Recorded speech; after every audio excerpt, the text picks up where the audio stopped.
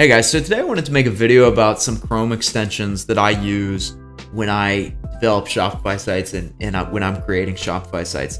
You should see each of these as a tool that serves a different functionality in your toolkit. So the first one that I actually want to cover is this Koala Inspector. And so I actually didn't know about this extension until very recently. One of my clients let me know about it. So Mark, if you're watching this, thank you bunches for letting me know about this extension. The best functionality of this extension is the fact that it basically allows you, when you're on Shopify sites, to see the apps that they're using for different functionality in their site. So you can see that this site, for instance, for their loyalty and rewards program, uses Yotpo.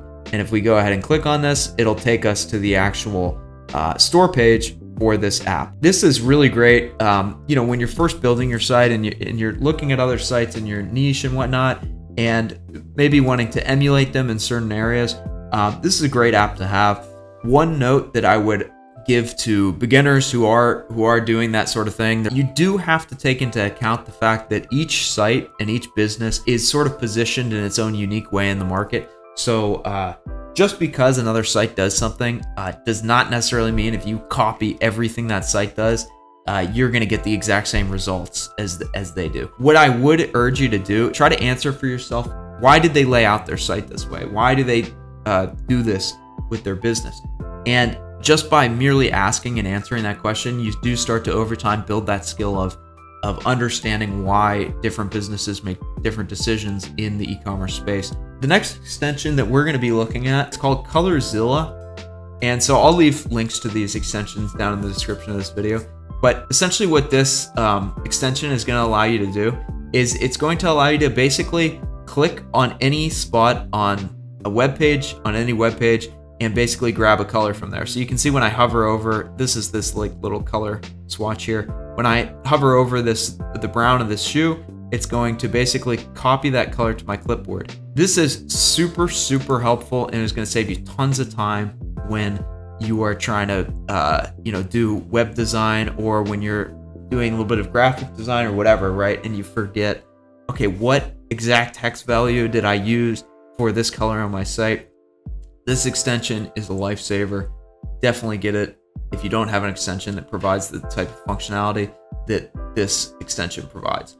All right, so the next extension that I want to cover is this here. What you need to understand here is just get an ad blocker. You can get into the ethics of using ad blockers and everything like that. I don't really want to do that in this video. The reason that I bring this up is because what you need to understand is 27% of web traffic uses ad blockers. So when you're designing your site, you need to be very mindful of what your site looks like, what is actually happening, what pop-ups are occurring, and stuff like that when there's an ad blocker turned on. Because you know, as I said, over a quarter of the traffic to your site uses an ad blocker. So you'll see if I go ahead and turn this off and I refresh the site, now I'm getting this pop-up that I didn't get before, right? And so it's helpful to know, okay, this is actually what my site looks like without an ad blocker, and this is what it looks like with an ad blocker turned on. That's one of the things that I would really recommend. All right, the next extension that I would highly recommend is called Unhook. So this extension allows you to basically hide recommended videos on YouTube in many different areas. And the reason I recommend this extension is because if you're anything like me, you don't have a problem with staying off of social media sites except for YouTube. For me personally, YouTube is the one thing where all the other social media sites, I don't understand them really, as far as like why people spend hours and hours on them. YouTube, I 100% get.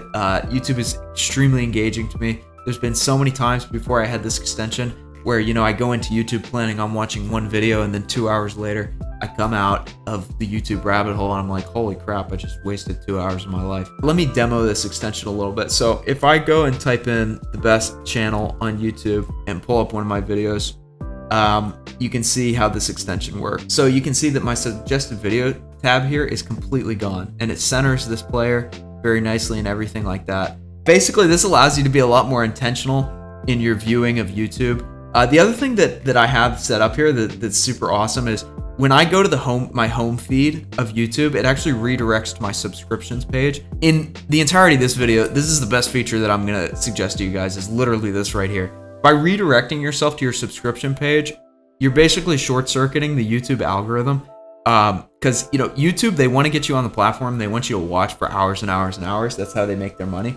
By doing this, you're basically saying like, no, I don't want your recommendations. I want to view what I want to view, right?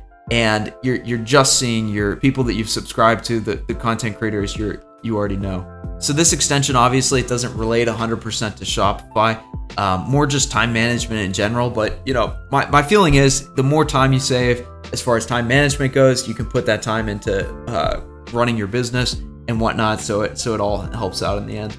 Okay, so the final extension that I want to cover is called Grammarly. Again, it's not like specific to Shopify, but it is super helpful when you're doing things like product copy or ad copy, or even just writing business emails or whatever, where you want to appear much more professional than you actually are, and much more like you actually know how to spell than you actually do. This is really going to save you in a ton of cases where you accidentally make a typo, you accidentally substitute a word that shouldn't be there. All that sort of stuff. Grammarly is going to catch that. And I find Grammarly is first of all, it works in so many more places than traditional like spell check or whatever grammar check does on your browser. And then the other thing is that it is so much better. They have a premium version. I just use the free version because the premium starts getting into like, it'll be like, oh, you sound business oriented. Did you actually want to sound casual? It's like, no, I don't need, Grammarly to tell me like what I sound like. That's just a little bit of judgment that I don't need in my life. But with Grammarly, right, it's gonna save you in a ton of cases where you accidentally make a typo. It'll point it out and be like, did you not mean to put this space here in timeline? You actually meant timeline, you dummy. And you'll be like, yeah, I did mean timeline. Guys, those are some extensions that I use in my day-to-day as far as running a Shopify store goes and developing Shopify stores. Let me know in the comments what extensions you use. I'd love to hear, because I'm always, interested in building my toolkit when it comes to Shopify development. And yeah, I'll see you guys in the next video.